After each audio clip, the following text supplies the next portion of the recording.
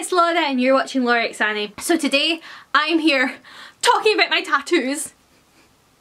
I've been waiting to do this for like a year now, but I wanted to wait until I got my third tattoo before I showed anyone.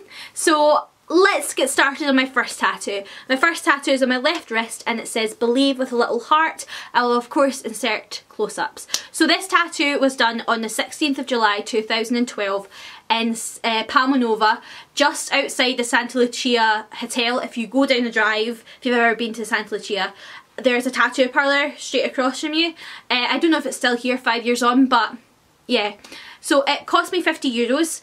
I had it planned for about a month and a half before I went. I knew I wanted a tattoo. At that time, the year before, I had had a mental breakdown and had started self-harming, and I'd gone to therapy that year 2012, and just before we left was my last session. On the 4th of July 2012 was my last session. That whole stuff is another video. If you want to see that, let me know. I don't mind talking about it. It's got to a point where I can talk about it now, but it was not a good time basically. So I wanted a tattoo to show that I was stronger and I could be stronger. I was also going into my 6th year at school, so I was going into my last year at high school, so it was kind of like, well, I kind of need to do something now, don't I? So I decided to get a tattoo. It was originally going to be stay strong. The font was going to stay the same and the heart was going to stay the same, but the heart was going to be on the right wrist with the strong. But the night before I got it done, we changed our minds and we decided that we weren't going to go the exact same as Demi Lovato, because I might regret that. I stand here today regretting.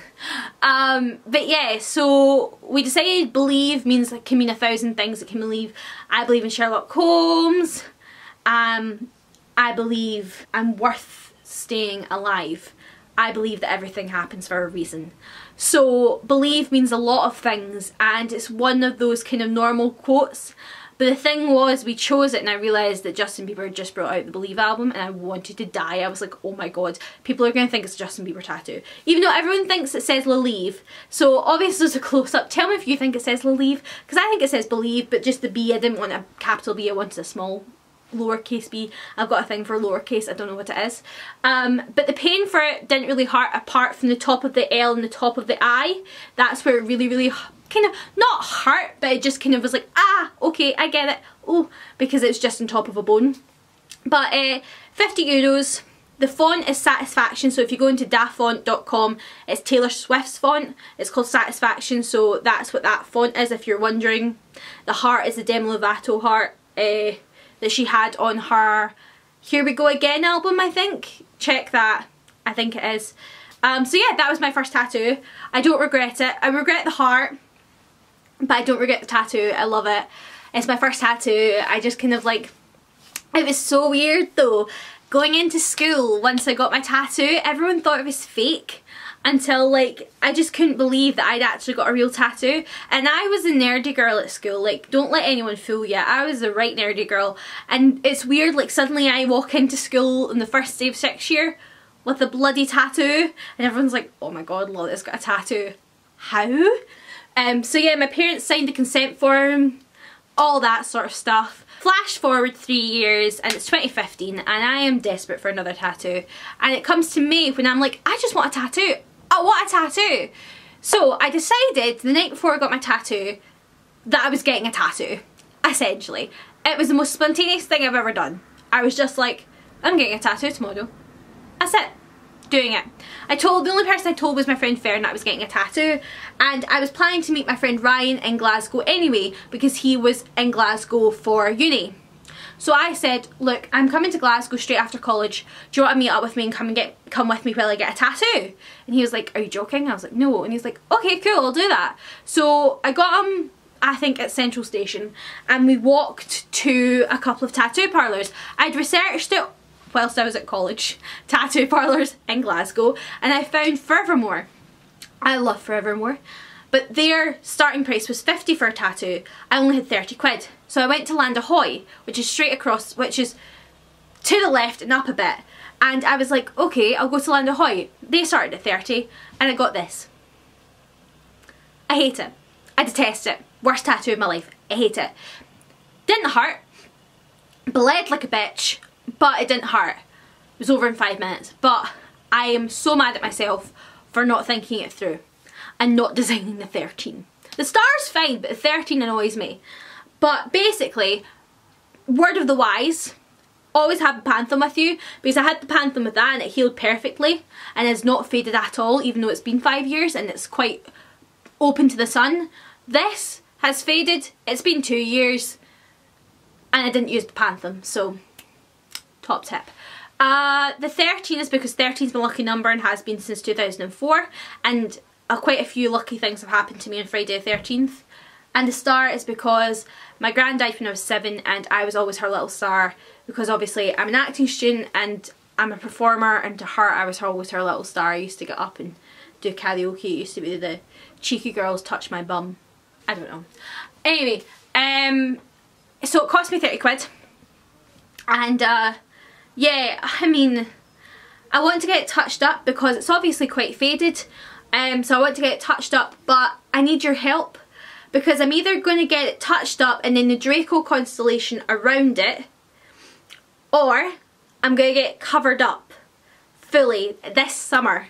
So you guys have like a little while to decide what I'm going to do before I go back to uni. It's going to either be covered up or it's going to be touched up into the Draco constellation. So please, please, please comment down below and tell me, should I get it covered up or should I get it touched up with the Draco constellation around it? You tell me. And if you want me to get it covered up, tell me, what should I get it covered up with? Moving on to my third tattoo. So flash forward another 2 years and I was sitting in my flat and a lot of things had been going wrong and I knew I wanted a tattoo. Now I had been thinking about this for about 3 months and I thought, right, next time SAS comes in, I don't have much to do, I don't need a lot of money, I'm getting a tattoo. So I decided I was going to get a tattoo.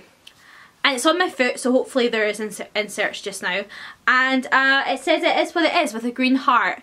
The heart was originally red, and I changed it on the day that I got it, because green is my uni's colour, which I'm actually wearing my uni top today, and green is also for Slytherin, and I have other tattoos planned where I want patches of green in it, so I thought stick with the green. And it's the first tattoo with colour. I got it done at Forevermore in Glasgow. It was 70 quid. 100% worth the money. £20 deposit, 50 quid to pay on the day. Couldn't have asked for better. It's on my foot, so it's on a great position. It was meant to be in the arch of my foot, but we ended up putting it in front of my toes and it actually looks better. You see it much more with shoes on. And yeah, I'm really happy with it. I love it. It's my favourite tattoo of them all. Pain? Nah.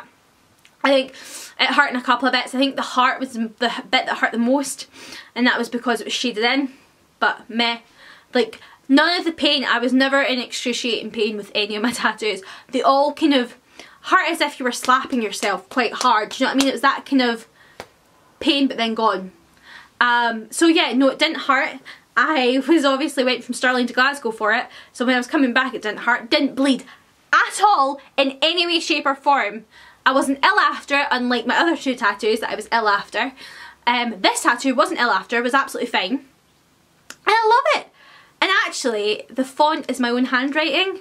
And you can ask any of my friends that were up at uni with me at the time.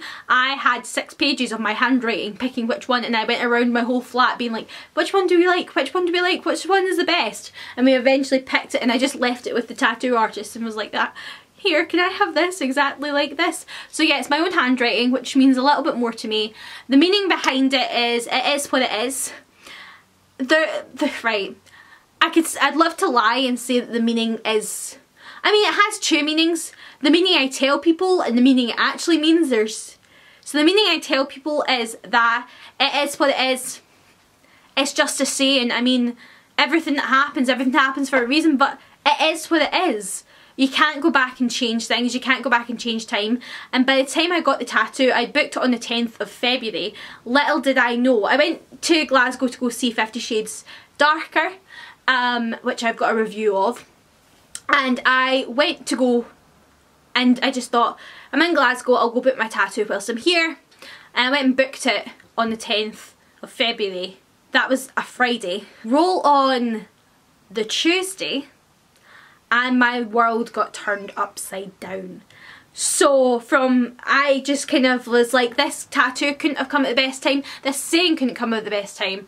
And when I was getting tattooed, the guy was like, I have never tattooed such an accurate statement on anyone. And I was like, thank you. So the most accurate statement the tattoo artist has ever put is in my foot.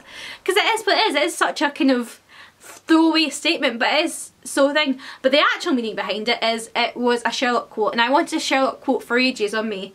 I had toyed with, back in 2014 and 2015, I had toyed with like Moriarty and Sherlock on like these parts of my arm. I was gonna get like other things. It was either it is what it is, or it was gonna be to thy own self be true, which is a Hamlet quote, which I am gonna get somewhere on me, but not just now.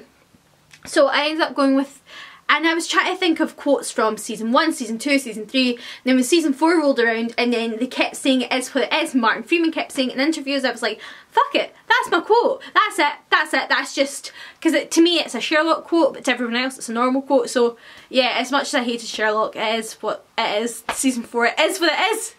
See, it's so accurate. So that's it. I have plans for so many more tattoos. I've got 1, 2, 3, 4, 5, 6. Technically 6 tattoos. I think I'm changing my mind about the one here. But no, I've got so many tattoos that I have planned. I'm so excited to get them done. But yeah, so I have plans for other tattoos. I hope you guys enjoyed this video, and I will see you guys soon with another video. Bye! I could go Lumos and a light could turn on, or I could go Nox and a light will turn off. So to me, that is why I think Harry Potter's so special, because it has lasted 20